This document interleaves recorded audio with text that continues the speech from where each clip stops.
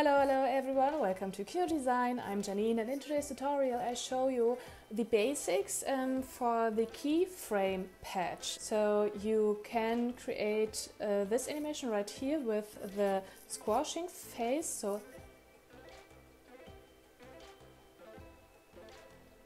So that the face is pumping with the cookie or something like that, and it's not this smooth animation from 0 to 1. So you can really create a very interesting and very modifier version of the animation you want to make.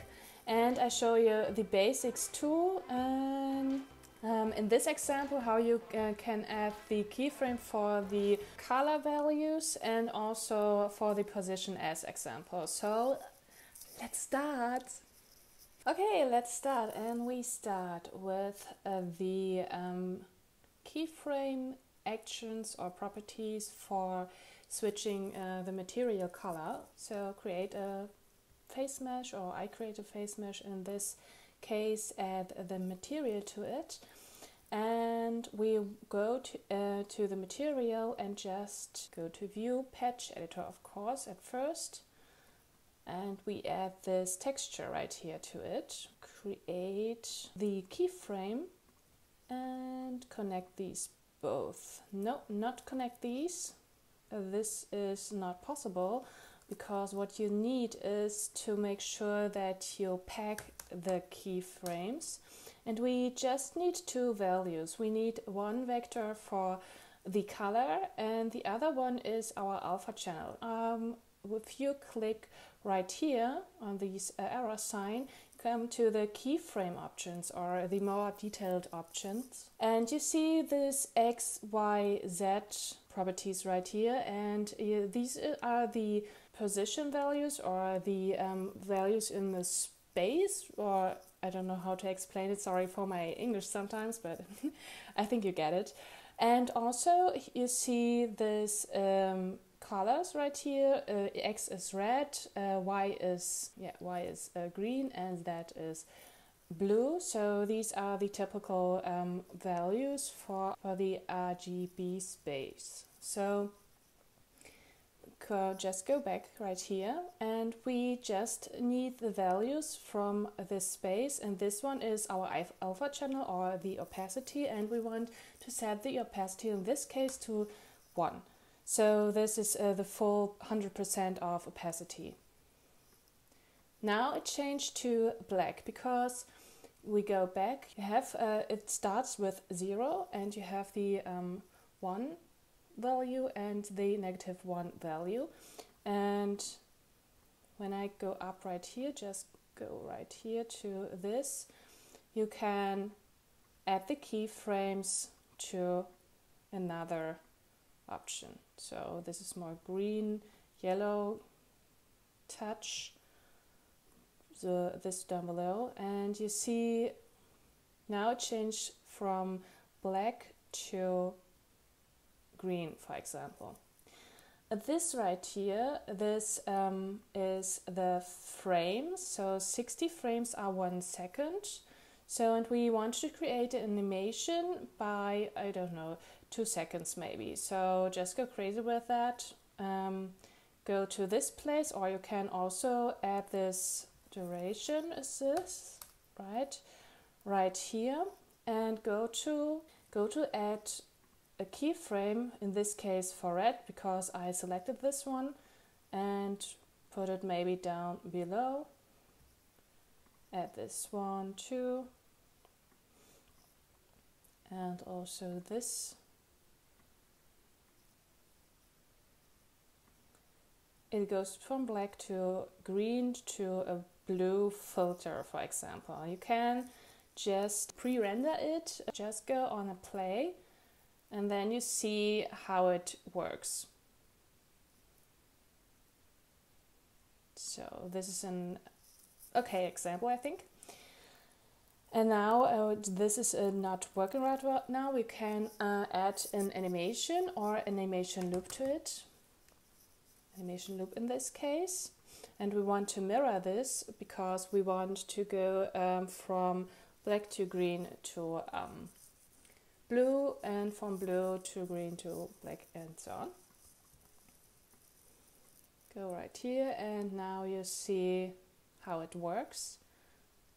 So the duration, if it's way too fast, you can of course set it to, for example, to 10, so it's not so fast. And you see the animation progress right here, and that it's really attached to the pack this whole information, and then send it right here. Okay, this is nice. And now I want to show you the basics, position, for example, or rotation, so that how you can add this value. Just click right here or deselect, just don't need this. Maybe add this one and go to the plane and add the material of the plane to this one right here. So, and now it's working with this again, also quite okay. Just want to see myself, hello. And this is way easier. So we use this animation, loop animation. For this example, go to keyframe again, and we create a new keyframe. And we add, in this case, start with a position, for example. When we add this together, it gets the information from our first keyframe, and by default it's 0, so it's ended up here right now. Okay, let's start here, and now I just create this animation. You can also go right here, so 0.5 for example, 0.5. Go to add enter to it, so you make sure it, oh, it's way too wide. Maybe this one. No. 0.15 maybe. 0.1 is fine, okay, in this case. 0.1, make sure, if you add the values right here, make sure you add enter to create the values. And that we just add 2 maybe. -2. So it's going back. It's way, maybe not the best example, but I hope you get the idea.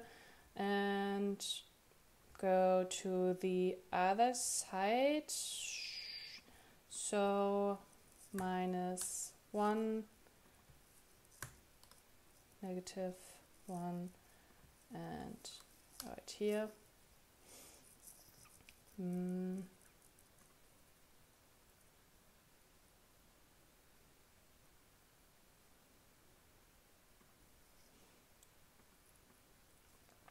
And just want to go freestyle again.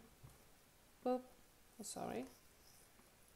Okay, you can't go Command Z, doesn't work. Okay, but add this one right here, maybe in the middle, and go to this value. Yep. And this one. Okay, and of course you don't need to create the keyframes in the same place for every single vector, whatever. You can of course go crazy with this again. And let's make it a little bit more interesting.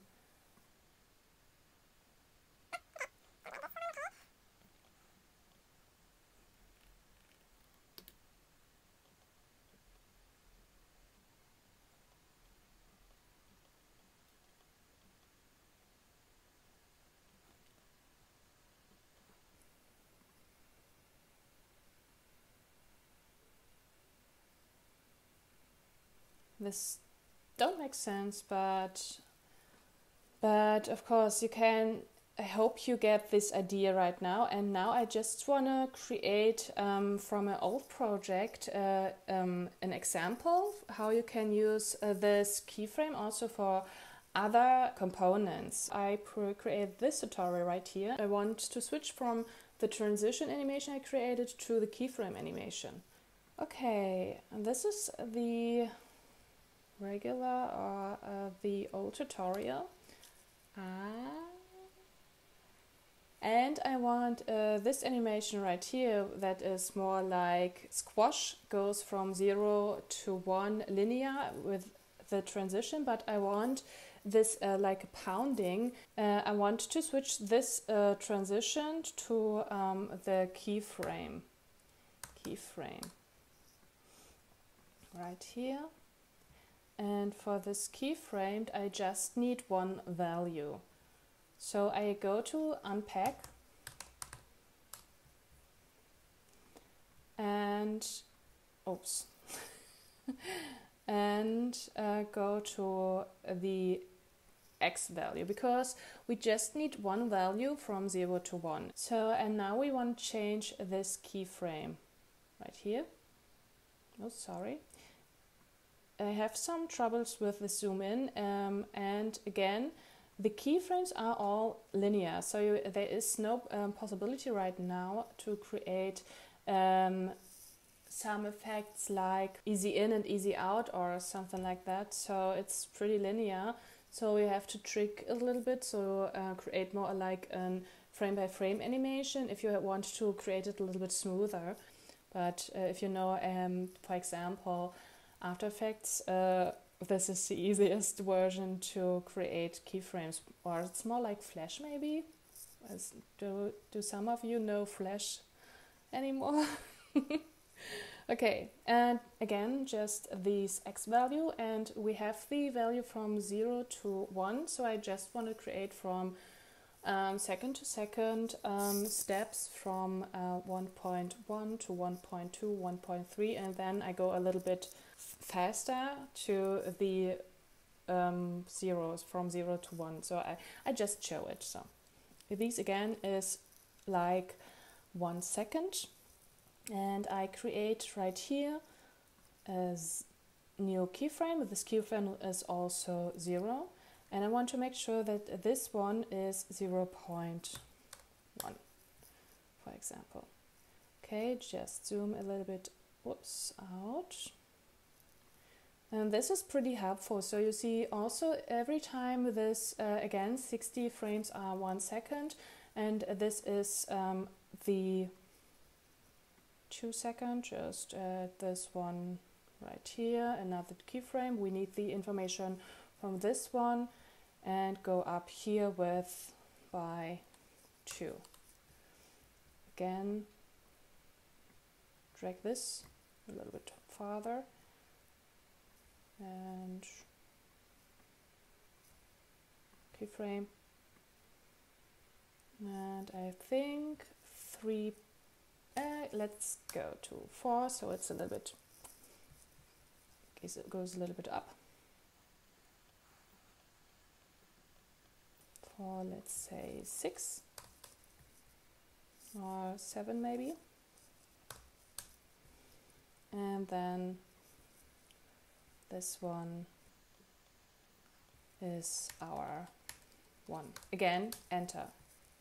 So it's maybe look nice. It's more like hello. It's more like it goes faster, higher at the end. Whatever. So just test the animation if you are fine with that. So boop, boop, boop, boop, boop, for example. All right. Now just restart. Sometimes it doesn't work quite well, so let's try it.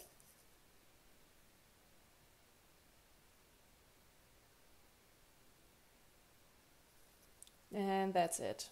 So, but I have sometimes trouble, so it doesn't work very well. Could be a bug or a problem with the, I don't know, or I create a mistake that maybe is in the cache or whatever. I don't know. So what I just do is, for example, restart, close the whole project, and then open it again, and then it works, for example. And that is not, well, maybe not the delete, maybe direct to it.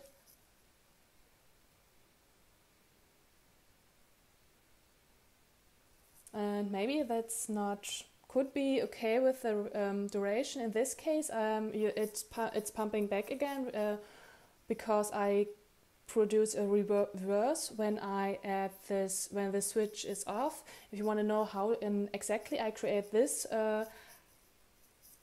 whole function, please watch this video right here. But this is, I think, I really love the keyframe animation, to be honest. You can't create much right now, but I think it will be in 2 or 3 months. It's like in After Effects or something like that. I hope you enjoyed this process and this tutorial, this basic tutorial. Please let me know any ideas for new tutorials or better examples. Please let me know what you create with keyframes. Enjoy the process. See you next time. Bye bye.